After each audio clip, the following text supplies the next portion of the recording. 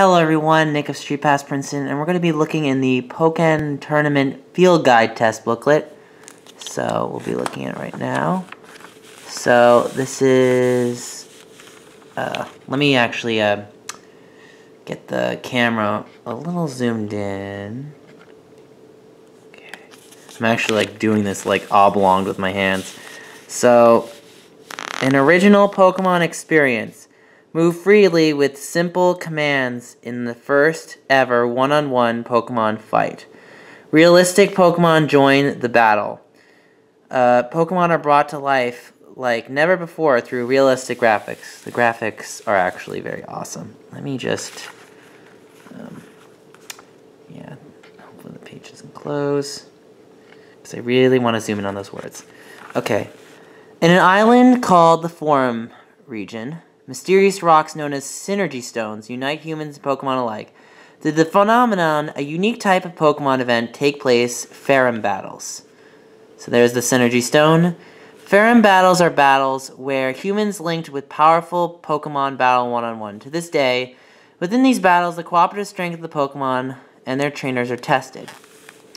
These Ferrum battle events have become a massively popular sport within Ferrum region.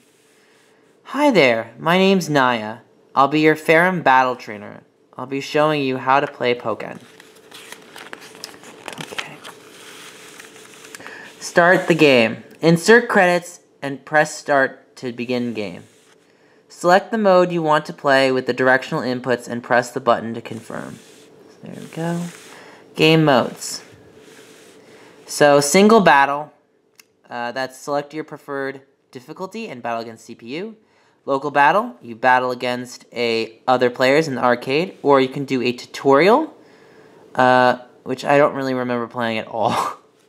And then we got Naya saying, first time players should try the tutorial. With single battle or tutorial, you can enjoy the game on your own without being challenged by others. Personally, I think the challenging others is the only way you learn to play. It's like any game. I mean, you can play so good against the CPU, you're not going to get good if you don't play against others.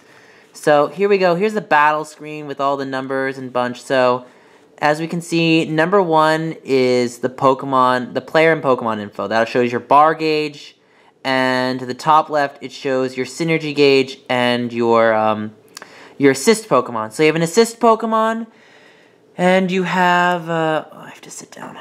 So, got to make this easy on me, so that way you guys get the fullest. Ugh. Okay, so player plus Pokemon info, your Pokemon battle time, opponent info, opponent's Pokemon, Naya's advice. So Naya's advice is in the top left corner. Then you got your opponent in the top right. You got the 2 Pokemon, 2 and 5. And then 3 is the amount of time that you have left. So 3 is the amount of time you have left. So, Pokemon info. Okay, support gauge. When full, you can summon your support Pokemon. Synergy gauge, once full, you can release your synergy burst. HP gauge. If your Pokemon HP reaches 0, you will lose the round. Rounds 1. Okay. So, there's the control. L is your support Pokemon. R is to block. The character movement, press twice to step. X is a strong attack, A is a Pokemon move, B is jump, and Y is a weak attack. So you've got grabs, which is YB, grab, block opponents, and attacks. You can counterattack, intercept a cunning ass, or unleash your own. Synergy burst, which is L and R, and then burst attack, which is during synergy burst. And you do your most powerful attack. And you probably, if you watch my videos, you get the idea. So Poke Combo. So during duel phase, rapidly press Y for a simple combo. The first player to win 2 rounds claims victory. Battle up to 3 times. The player to win 2 rounds first is victorious. Deplete your opponent's HP and win the round. Okay. Alright, so here's the battle system. So the battle shifts between 2 active fronts. The field phase and the dual phase. The field phase, you're able to walk around more freely. It's more freeform. In dual phase, it's only like close range. You're only left to right. You can only move in a two-dimensional. In field phase, it's more three-dimensional in the way it works. So field phase more three-dimensional. Dual phase, more two-dimensional. Then you've got the phase shift. Certain attacks force phase shifts. During phase shifts, the synergy gauge fill rapidly. During dual phase, a certain level of damage can force a phase shift. But during field phase, there are certain things that'll pop up that you can get to build up. I don't know what they're called, but you can get little bars that'll build up your synergy gauge during the field phase. So we've got each phase isn't just a visual angle. Change the gameplay changes as well, including the directional controls, so be careful. During field phase, you can move freely in a dynamic 3D battle. Look for ways to gain the upper hand, such as using synergy power, your support Pokemon, and other attacks. Collect synergy power during the field phase to boost your synergy gauge. Dual phase. This 2D-esque battle features intense action and dramatic defense techniques up and down in combination with the attack buttons produce various actions. High stance up, most of the attacks go upward, making them strong against foes. Down, low stance, most of these attacks are low or reach far. It may be a little difficult at first, but just remember you can approach your opponent by holding forward. Okay, moving on. So we got Battle System 2, Synergy Burst. A massive power-up is available. Once the synergy gauge is full, you hit L and R. For a limited time, defense, all those attributes, they increase. And how the gauge changes and how long it lasts varies per Pokemon. And the L and R is how you perform the burst attack. You can use the attack only once, and it's a very powerful and dramatic attack. I really enjoy Suicune's. That's one of my favorite, where she catches the opponent in a freezy frenzy, and she steps on the ground, and she's like, "You're screwed." And this whole bunch of ice shoots out from everywhere, and your opponent gets just slammed. In one of my videos, I screwed someone over, and at the end it said "excellent," and their face was like, "Oh, okay." And I'm like, "Yep, I just won." So Naya says, once you activate your Synergy Burst, attack your opponent with everything you have. Make sure you use your burst attack before the Synergy Burst ends. So here's the attack triangle. Normal, grab, and counter attacks all have a rock, paper, scissors style relationship. With the right attack, you can land a critical hit, quickly filling your synergy gauge. Normal attacks, grab attacks, counter attacks. Normal attacks are X and Y. Grab attacks are Y and B. Counter attacks are X and A. So that's how you perform them. So as you can see, there's this little triangle here, and it shows that normal attacks beat grabs, grabs beat counters, and counters beat normals. So similar to Dead or Alive, it's the triangle in which you try to beat one another. It's also similar to Fire Emblem, if you remember about axes, lances, and swords. So if you remember the triangle, you'll be able to win. But remember, mind games and other tactics will have to be used, so definitely be good at that. So we've got counter attacks, grab attacks, and normal attacks. So, alright.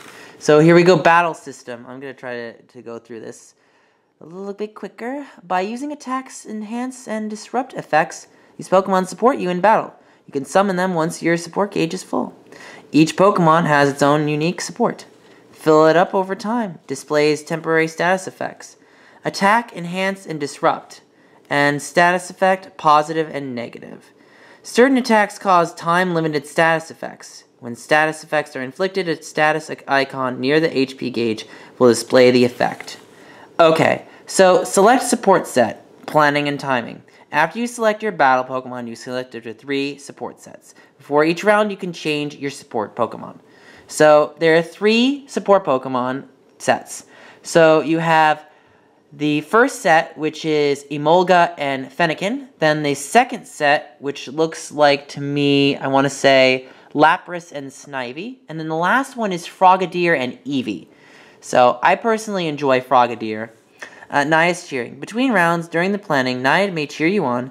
She may boost your synergy gauge, allow you to choose support Pokemon right away, etc. Even if you haven't won a round, don't give up. Try and use support Pokemon and strategies. And she cheers on them from the side. She's like, yay, you did good, or yay, this is what you can do better.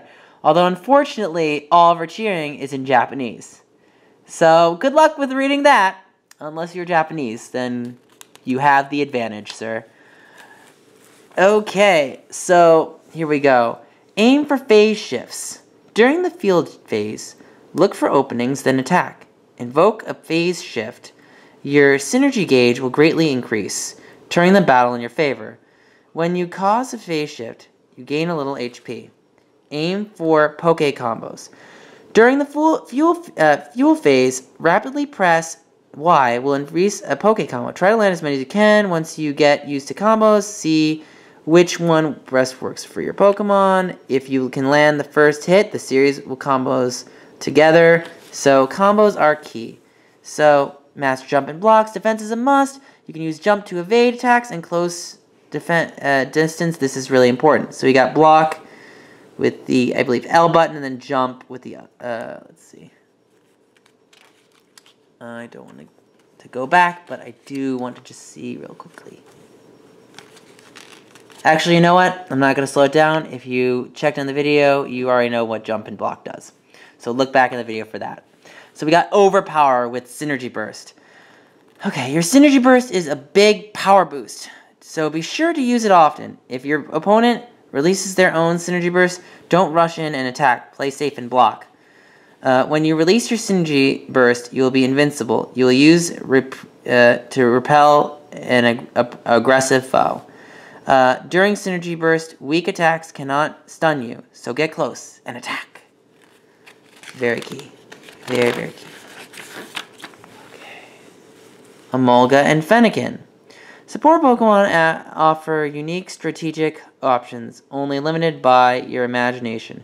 You can change your strategy based on how your opponent fights during the first round. Emolga and Fennekin.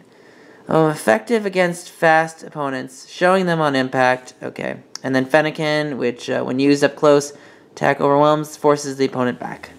So, and then she says that Weevil is her favorite Pokemon. So cute. Such a bullet Pokemon, I just adore.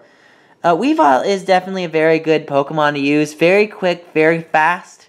But if you can counter Weavile, then Weavile can be useless. But depending on who you play as, Weavile is very useful. And I believe Weavile was used in the Pokemon Championships. So if you've seen matches with Weavile, Weavile is actually a pretty formidable opponent.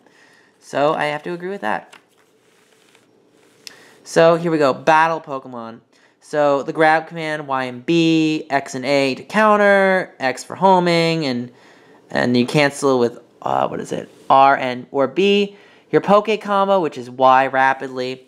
Now here you got Lucario, Aura Sphere, Bone Rush, Force Palm, Extreme Speed. Oh man, I never forget this one battle. I was battling this girl at D&B's. And she kept using the same... Okay, case in point, don't use the same move over and over and over again. She kept using Bone Rush so much, but, I mean, I was really tired for Comic-Con, and she managed to beat me just by the skin of my teeth. And I was like, you know what? I'm going to smack talk against this person because they think they can do the same move over and over again. I was like, so you like the same move. Why don't you mix up your strategy? So, unfortunately, when you call someone out on their strategy doing the same move over and over, it's always a good idea because you want to pressure your opponent into thinking that it's not a good idea to use the same attack, because it's not.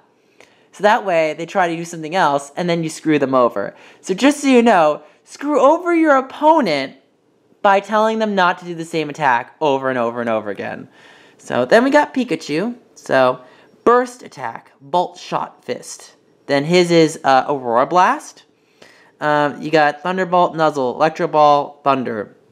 You got the standard moves for the Phase Shift Strike, Heavy Blow, Cross Attack, Pressure Attack, and his is Phase Strike, Heavy Blow, and Anti-Grab Strike. Both are standard Pokemon. Okay. Machamp. Machamp is a burst attack dynamic fury. He's power. Bulk up, A. Powers up Pokemon one time. Cross chop after bulk up, A. Submission, forward and A. Close combat during duels, down A. Phase shift strike, X. Heavy blow, down and 2 X's. Then there's cross attack, back, XY.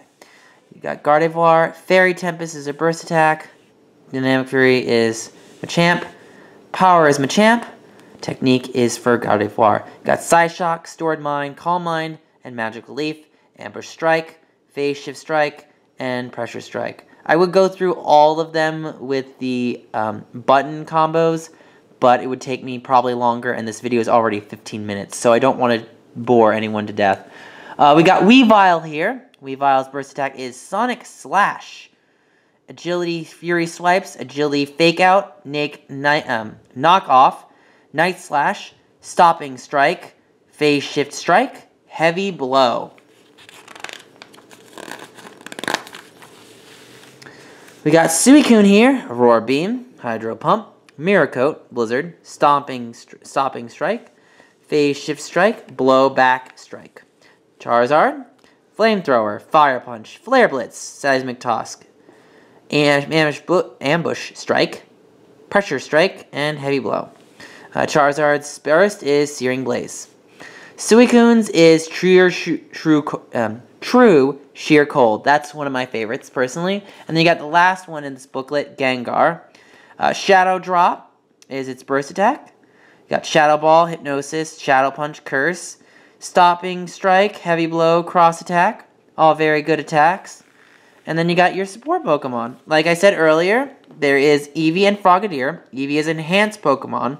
And then you got attack ones, such as Frogadier, Lapras, and Snivy, and Emolga. And then you got Fennekin, which is a Disrupt. Disrupt basically means that it makes your opponent weaker. So it'll make the defense weaker, or it'll make the speed weaker. It makes some of the stats weaker, depending on certain times. So, also, Shockwave can also decrease the speed of opponents as well. So some attacks actually do carry some status effects. And Eevee's status effect is actually a good one. It boosts it. So, new Pokemon will be released later, so keep your eyes on the official site for more information. Okay, and we're at the memo page, which I haven't wrote down anything. And we're done. That is the Pokken Tournament video, official site. So, if you want to scan the QR code, I will zoom in on that. So, anybody willing to scan on this QR code, you have the, hopefully if the camera zooms out, I probably zoomed in a little too close. It lost its senses. Oh, there we go. So, just needed to readjust the lens. And this is the official site and official Twitter. So, I know it's not that close, but it's as close as I can get it. Unauthorized reproduction, strictly prohibited by Bandai Namco Entertainment Incorporated. Bandai Namco Entertainment, official site. HTTP, backslashes, Bandai and coent.co.jp. So that's the Pokken Tournament field guide test. I hope you enjoyed a run through of that booklet. So hopefully I'll get back to Let's Play shortly. I'm just in a crazy period of work and some other fun stuff. Very fun stuff. And I mean fun as in not fun, but it should be fun, but it's not fun, and probably don't understand what I'm saying. But you get the idea. Maybe. So anyway, guys, I hope you enjoyed this Pokken Tournament video. And you know the drill. Like this video, leave a comment below. Don't forget to subscribe. Check us out on Facebook, Google+, and Twitter. Next event will be the Dragon Ball Z Butoden event.